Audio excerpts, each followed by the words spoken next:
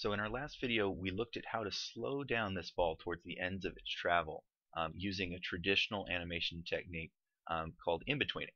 So we just went in between the two positions, and we offset the in-between drawing, or the breakdown drawing if this was traditional animation, towards the ending position so that it would be slower on this side and faster on this side.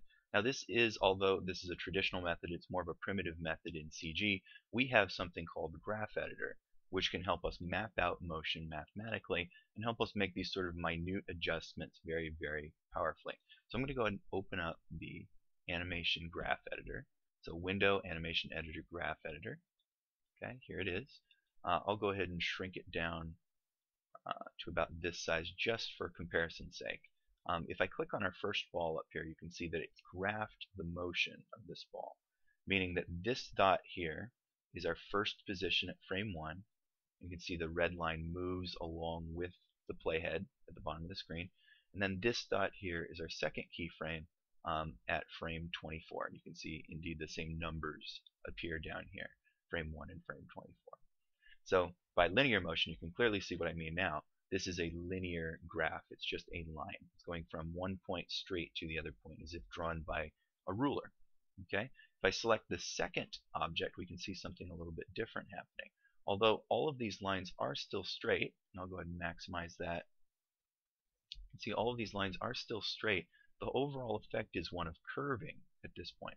And in fact, if I wanted to adjust this to be a much nicer ease-in animation, then I could adjust these dots here in the graph, and the effect would be represented back out here in the screen. Let's go ahead and do it with the object first, though, to show how powerful this graph is, just to have as a reference. Okay, so I want this to ease in a very nice, smooth way, and I can see that my adjustments are leaving something to be desired right now. So here on frame 12, I'm going to adjust this ball until I like the shape of this graph more. So if I push this ball over to the right a little bit and I key selected, we can see that the graph adjusted when I did that. So I'm going to do it some more. I'm going to push it over to the right some more to get a more extreme adjustment, key selected. Okay, so I need to adjust this position now on 18. Push that to the right, key selected. Looks like it could afford to go more. Key selected, so that's a lot nicer shape already. That nice smooth transition down. If I zoom in, and I can use the same controls as you do in the Maya window, so Alt middle mouse, roll up and roll down to adjust this position, I can take a look and see that, yeah, this is a very nice transition. Maybe this one could be a little bit farther. So I'll go and scoot that over just a tiny bit, key selected, and yeah, I like that. Okay, so that's a nice smooth graph now, as smooth as it can be with hand keyed positions. So let's go ahead and see that played back. So it's even more pleasing now because I've managed to use the graph as a reference to show me exactly how the ball was moving. But we can use this graph even more powerfully. We can model most of the motion within the graph. I would caution you that if the graph is confusing to you in a certain circumstance, or if you can't make the object do what it is that you want with the graph in a certain circumstance, just put the object in the position by hand, frame by frame. There's nothing wrong with doing that. It's a great way to get around the limitations of the software sometimes, and it's great to remember that the software should never dictate how you animate. You should dictate how the objects animate yourself. So here I'm going to create polygon primitives, another sphere, just like we did before. I'm going to go ahead and slide that up underneath these previous two spheres. And this time we're going to use the graph to model the motion. So for this first position, we're going to go ahead and key selected, just like we did for other objects. On frame 24, our number was -17, which I'm going to paste in, hit enter, and then key selected. And those are all of the keyframes we're going to need to model this motion. Right now it's identical to our linear ball up at the top there. Now I'm going to use the graph editor to adjust this motion so that it's smoothly transitioning inward, very much like this graph, only completely smoothly instead of discretely linear between these points.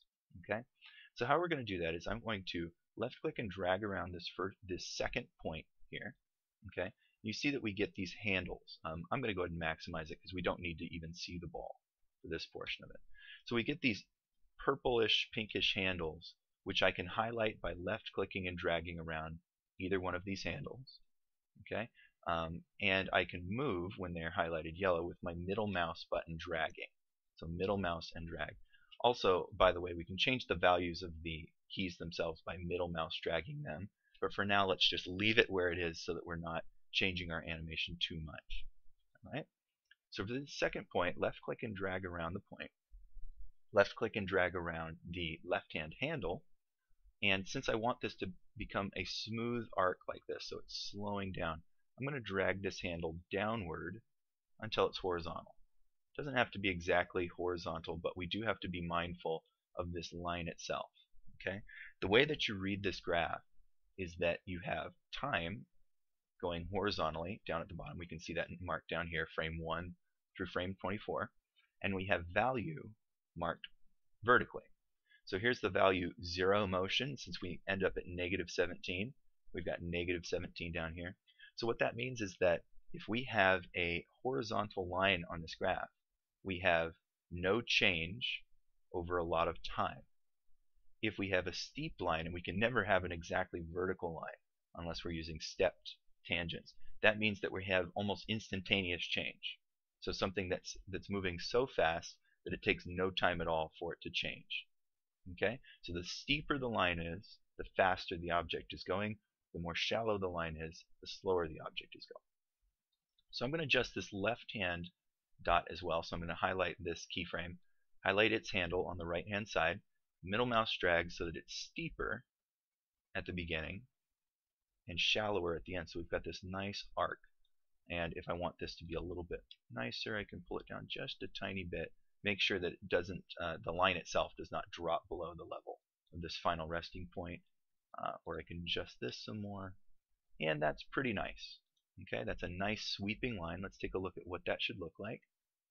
So I'm going to play this. You can see that it's moving even faster than the second ball at the beginning and slowing down very, very smoothly towards the end of the playback.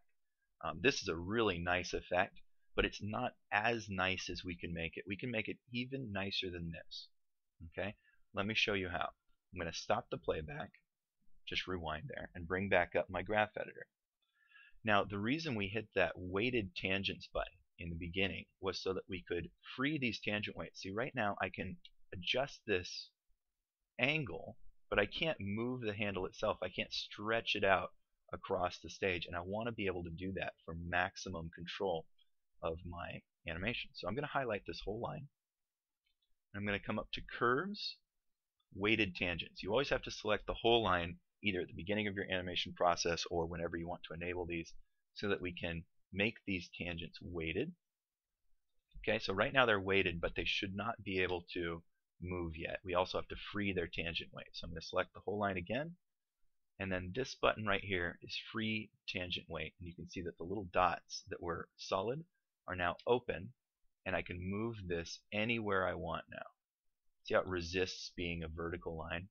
It knows that that's impossible and it won't model that sort of change. But now that I've got free tangent weights, I can move this line anywhere I want. So I'm going to make a very extreme ease in like this. So you can see it's an even more pronounced jump and then an even more pronounced slow down towards the end. So we should start to get what is looking like some very cartoony motion in this ease in. And indeed, that's exactly what we see. Some very cartoony motion going from very fast to very slow.